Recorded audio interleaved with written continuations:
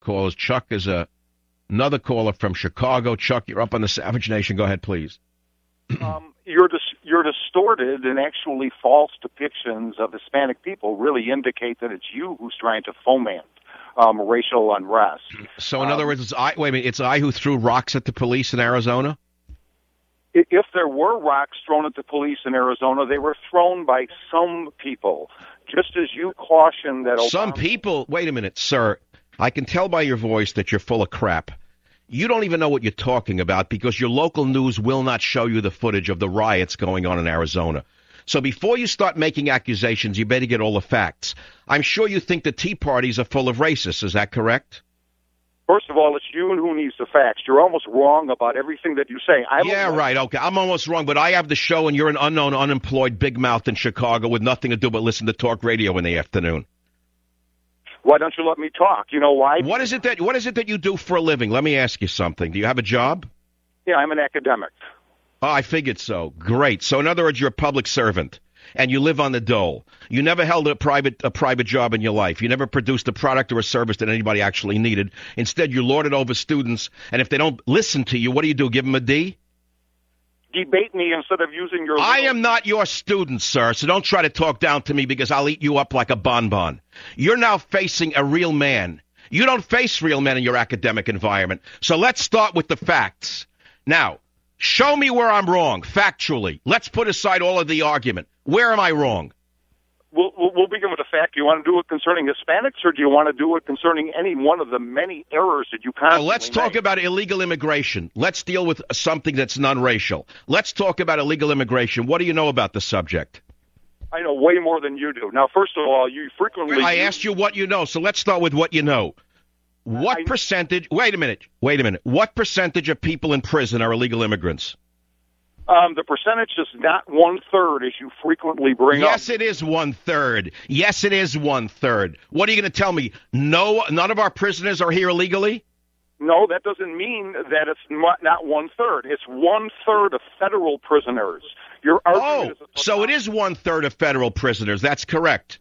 And what did they do to get into federal prison? What crimes did they commit? Most of them are there for various immigration violations. That is not true. Most of them are in there for drug dealing. You know that, and I know that. Why is it that you're so soft on the dealing of black tar heroin? You certainly must read the New York Times. Even they ran the story 2 months ago showing the black tar heroin epidemic that is being disseminated throughout little towns in America. Does that not concern you for the students who go to college? I'm like you. I really have read things. And I can tell you right now that what you are doing is, again, exaggerating and speaking illogically. In other words, I nailed you to a cross, and now you're trying to tell me what I did wrong. All right, next case, Johnny, what else do you know that I don't know? What is it that you... let's talk about something else since you're such an expert in immigration. I've studied it for 16 straight years, so I'm not a Johnny-come-lately to the subject. So let's bring up another fact, and let's see who's right and who's wrong. How much money does the illegal immigrant community net produce for the United States of America? How much money do they net produce? My guess is that what they do is provide a great deal of services.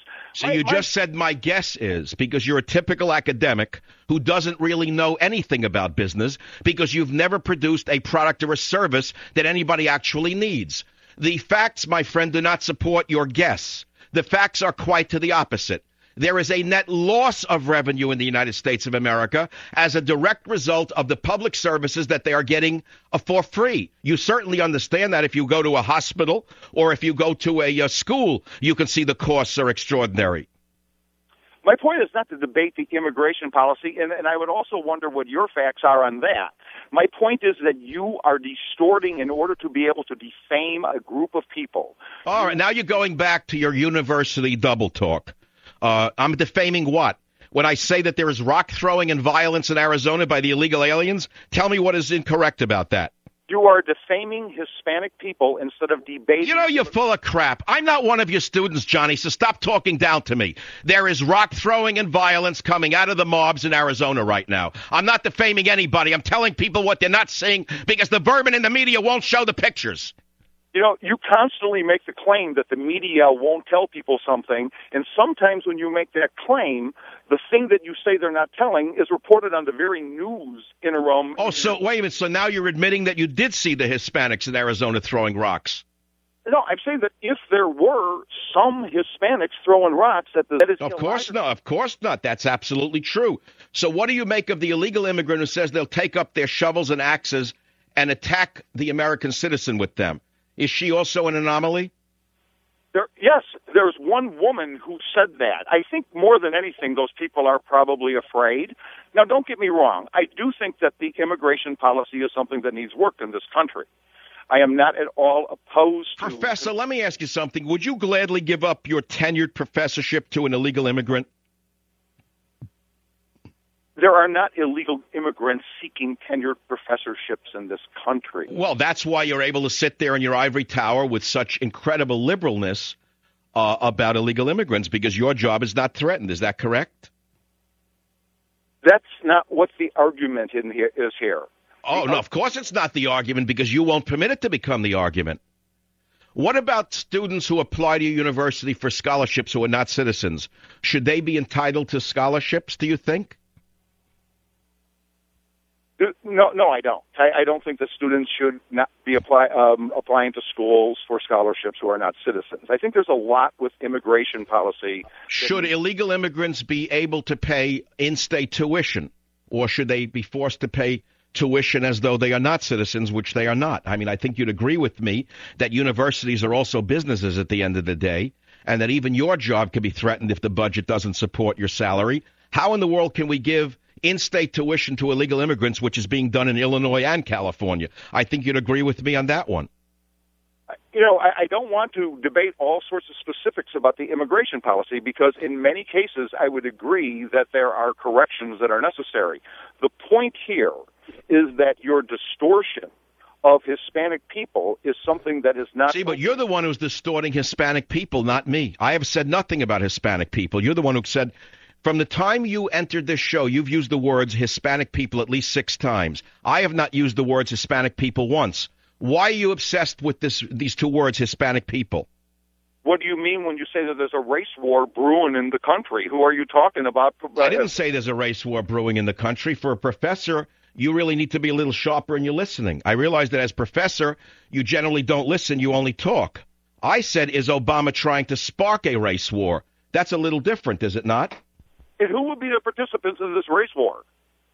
Well, I don't know. Let's see what Obama said, and maybe you can answer it yourself. He said, I think a lot of white men are leaving Obama in droves, according to what I read. He didn't say that, but do you know what Obama said? He said, it will be up to each of you to make sure that the young people, African Americans, Latinos, and women who powered our victory in 2008 stand together once again. So he left out white men. Why would Obama have done that?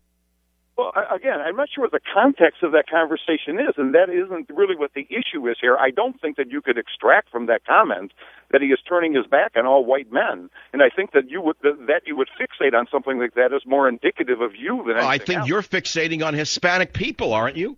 You're the one who said Hispanic people over and over again. I said white male once. Do you really think it is not rational or pertinent to talk about Hispanic people, given what your subject is here? Well, what are you saying? Well, what is it that you're saying about Hispanic people? I still haven't heard it.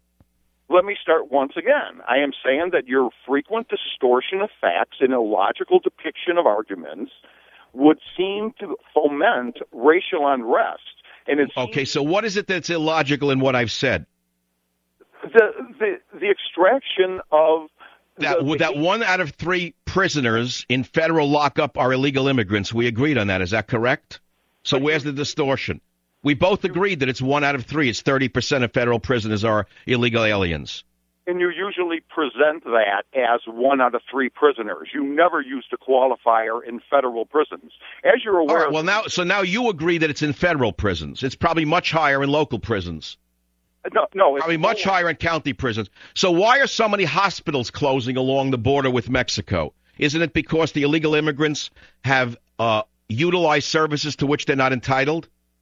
Listen, you simple-minded fraud. Oh, in other words, I got you. Now you're reverting like Gordon Brown to the rat you really are. You see, you started using bad names, you bum. I nailed you to a cross. I pity the children who sit in your class, you bum. I'd like to rat bum you. You should be thrown out of the university. You should give your job to an illegal alien, you rat bum you. I'll be back.